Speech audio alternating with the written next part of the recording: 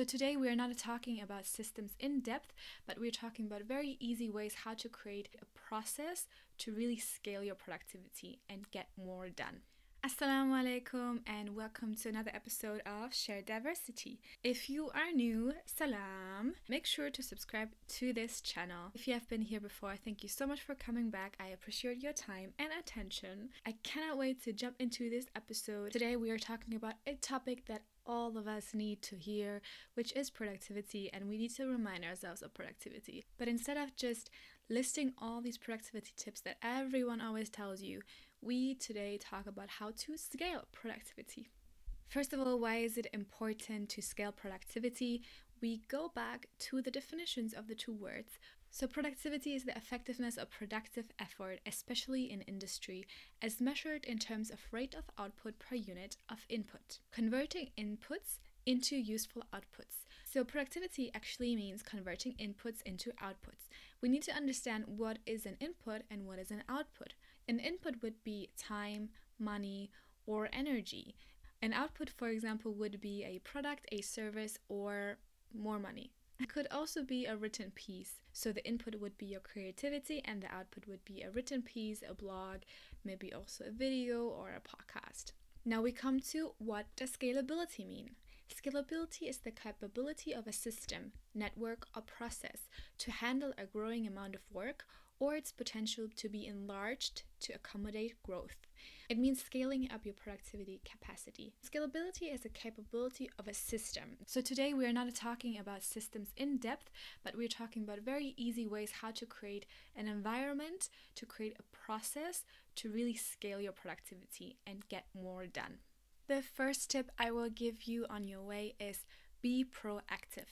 Being proactive means you are planning. If you have an appointment, for example, put it in your calendar when it is, with whom it is, when do you need to prepare, and why you are doing it.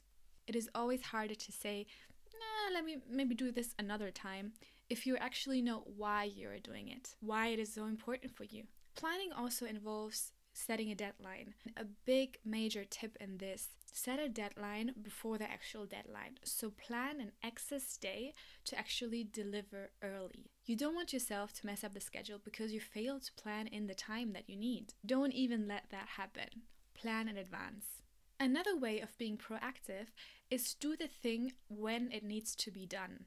A very important book that you should read and you should study on this is Eat That Frog from Brian Tracy. I will leave the link below so you know exactly what book I'm talking about, and I will also leave our bookshelf so you can check out other books that we would recommend for you. So Eat That Frog from Brian Tracy. I will just summarize it a bit, and I will also give you another tip. If you want to read books but you don't have too much time, and if you want to find out which books are good, either check out our bookshelf or go on Blinkist. We're not endorsing this app, but I just find it very interesting. It's a great app for you if you want to check out if a book really excites you. So if you see and hear, oh, this book is great, but you kind of like don't know if it's really something for you, you can check out the app. They give you like a summary of the book, like really precise 5 to 10 minute summary of the book, and you can really check out, is it worth it to get the book and really study it? Or am I cool with this description?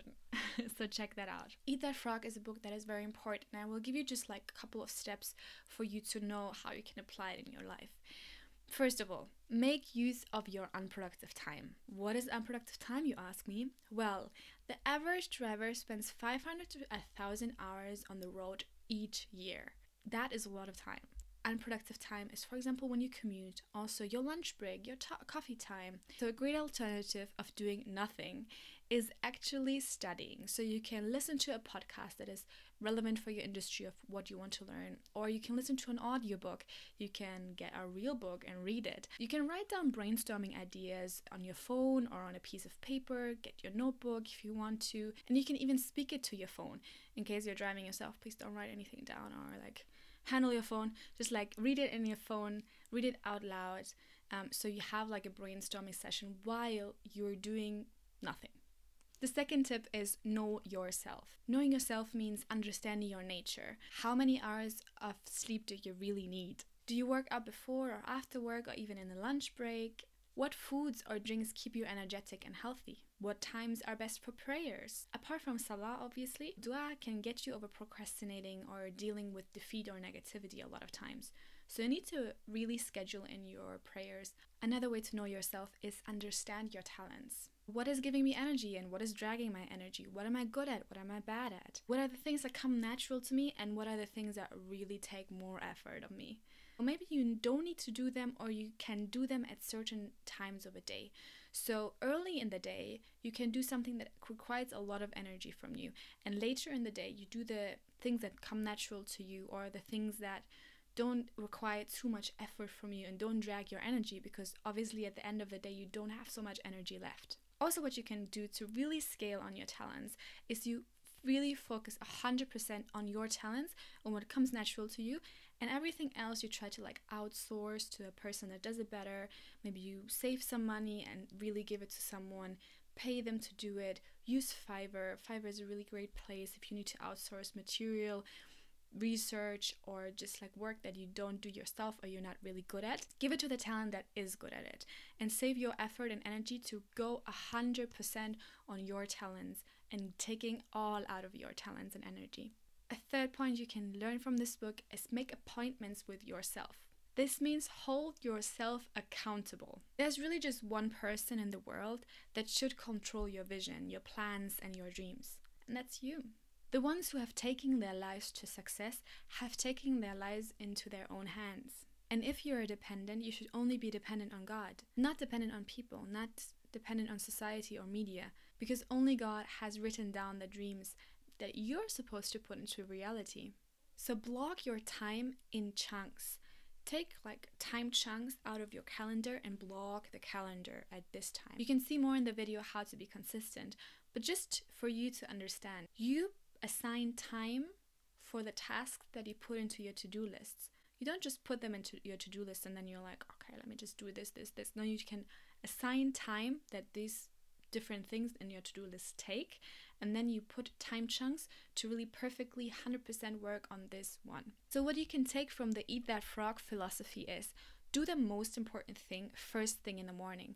That's where the phrase eat that frog comes from, because you eat the frog in the morning. You do the thing that is uncomfortable, but it's so important. It is an uncomfortable call, for example, or a sales pitch or editing work that is really dragging you. Do the thing that makes you most uncomfortable, because when you are done with it, it gives you an extra reward. The extra reward is the reward of getting it done. You are done with it. You have nice things waiting for you now. The reward is you push and you train yourself to push yourself to do more uncomfortable things until this getting out of your comfort zone becomes your comfort zone. Another way of being proactive is being honest to yourself. Because even when you're self-employed and you're this founder and business owner and entrepreneur and all these beautiful terms, life isn't always the beautiful Insta story that everyone shows you.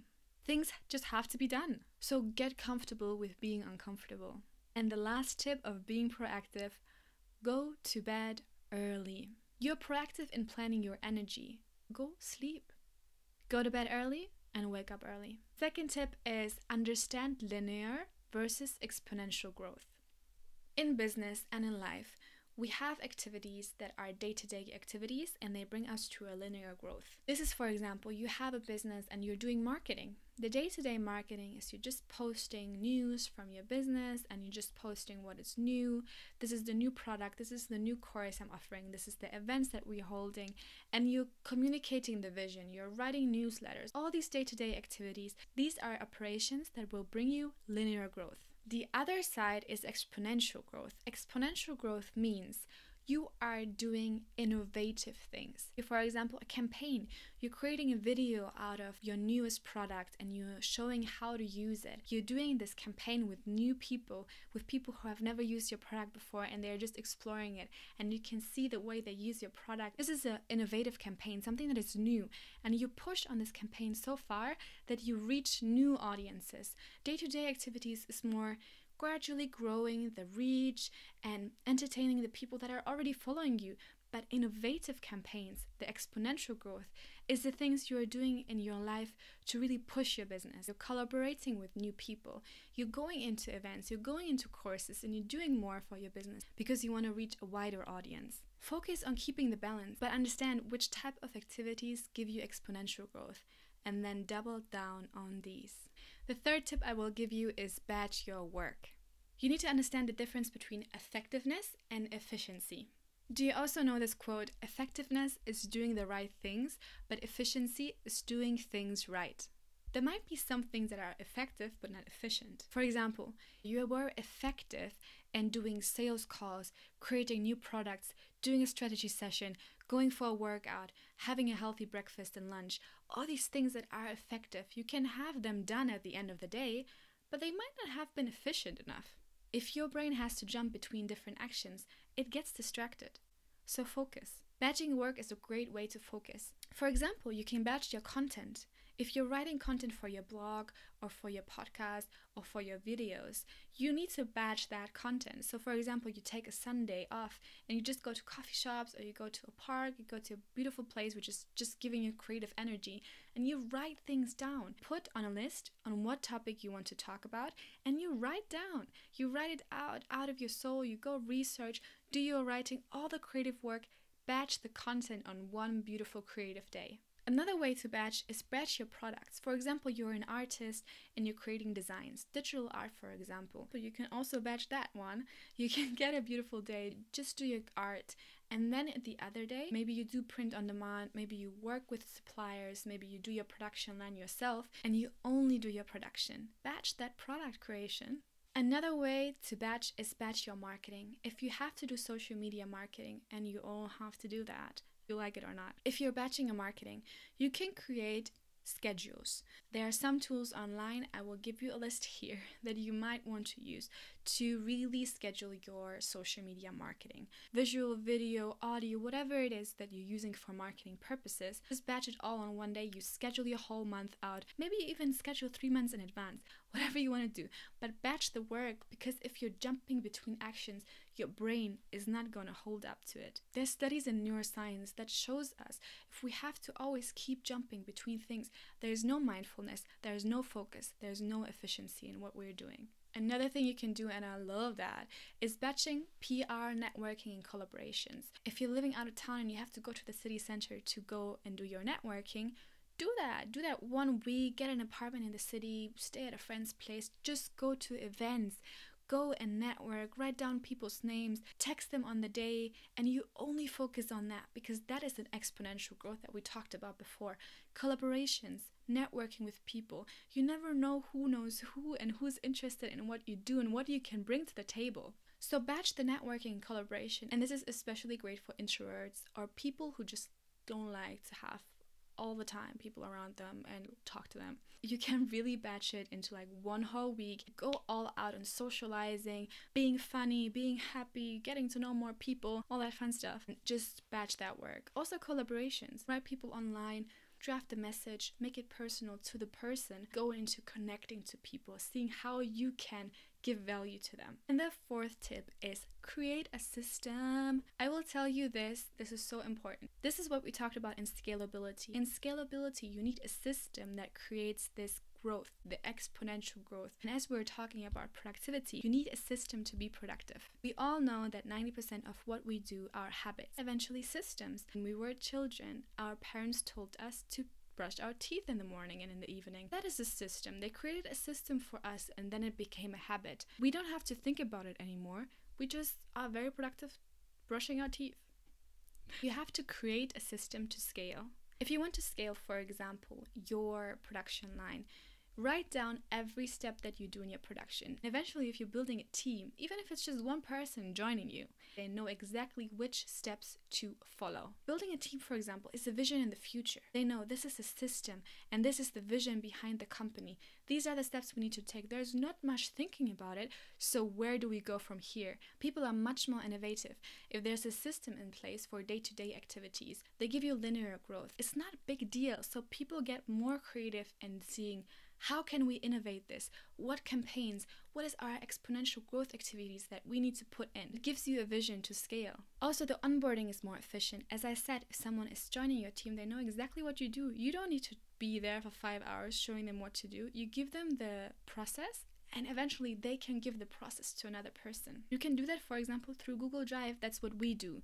So we create a system in Google Drive where the process of each visual creation, writing creation, everything that goes from step to step, uploading our videos and our podcasts and our products, all this is in the Google Drive. People on our team can access it to be more efficient in their work. Also, you're faster adaptable to change. Whatever is in the system, you can change it easily if you want to. If you see it's not productive enough, how can we scale the productivity in this one? Just look at your system and change it. Another great point is what we do as well, tracking mistakes. You cannot avoid to make mistakes, but you should avoid to make them 5 times in a row. If you write down what mistakes you have done and what you do to overcome them, and you share that with your team, it's way easier to track mistakes and never do them again. Also, this tracking of mistakes brings accountability, and accountability brings independency, and independency brings innovation. If you want to grow exponentially, create a system that brings growth. Obviously, we all want our work to be toothbrushing, so make it a habit. Check out the video how to be consistent. I will link it down below and you can see it up here as well. It will show you how to limit your decision making and just be more efficient. Make things your habits. These were my 4 tips to scale your productivity. And now I would love to hear from you. Which is the tip you found most useful and what brings you in a state of productivity? Leave it down in the comments and share your diversity with us. And if you like this video, subscribe to the channel, give it a thumbs up, share it with your friends, and just keep going for your dreams. And don't forget, the real deal is going on at sharediversity.com. So jump on the newsletter, check out the shop, especially the bookshelf. Inshallah, like I said, eat that frog. I will leave the link below in the description. And I will see you. Subscribe. Inshallah. See you next time. Assalamu alaikum. After what? Calm down. Thank you. The reward. The extra reward. The reward. Reward.